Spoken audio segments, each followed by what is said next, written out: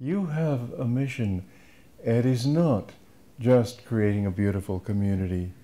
What we need to do is help people, and I do believe very, very seriously that we're headed for a Great Depression. At that time, people who now don't seem to be at all interested will be very interested. I think we'll have a mission then, not necessarily to make other Ananda communities. I like this idea of being autonomous so that we don't have to have some central board of directors telling everybody what to do. I'm pretty sick of that consciousness. But to have communities where people love God and serve God, I think there are going to be a lot of different kinds of communities that won't be necessarily even masters. Even so, master, you might say, is sort of the patron saint of communities, because it was his power behind it. I am sowing thy thoughts in the ether, and my words shall not die. I was with him when he spoke like that. It was so stirring. I vowed in my soul that I would do what I could to bring this ideal of his to fruition. And thank God you all are a part of that fruition. But it's only the beginning.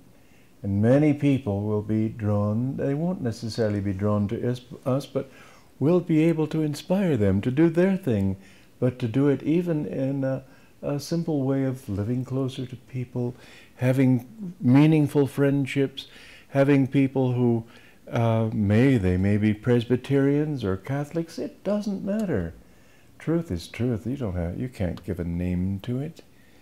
But if we can help them to seek themselves on a deeper and deeper level, I think that communities can be a great thing. And it's very important that it not degenerate into just a sociological experiment.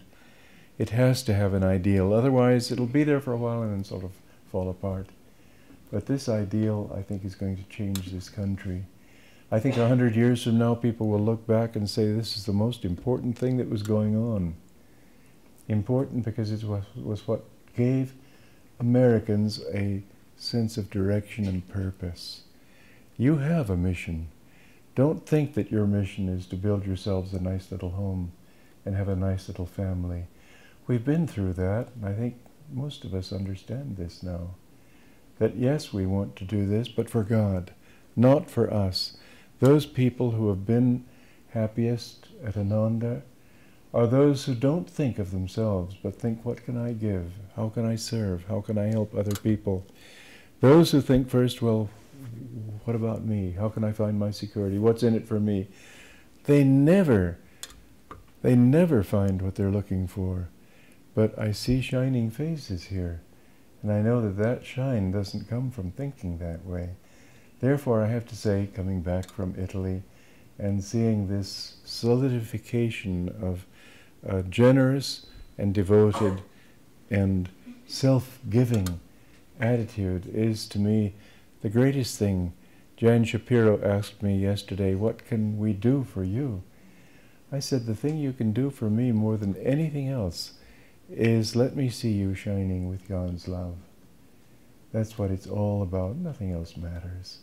But to love God, when I see you happy in God, that's the only fulfillment that means anything to me, the thought that I'm this creator of the most successful community and writer of all these books and so on. I think that's trash compared to what we're really trying to do. Instill in people's minds a sense of direction toward God, a sense of love for God, a sense of love for God in one another. And the more I see that, the more I feel really happy. That's the greatest gift you can give me. I would go so far as to say it's the only valuable gift you can give me. So thank you for your spirit, and thank you for everything. God bless you.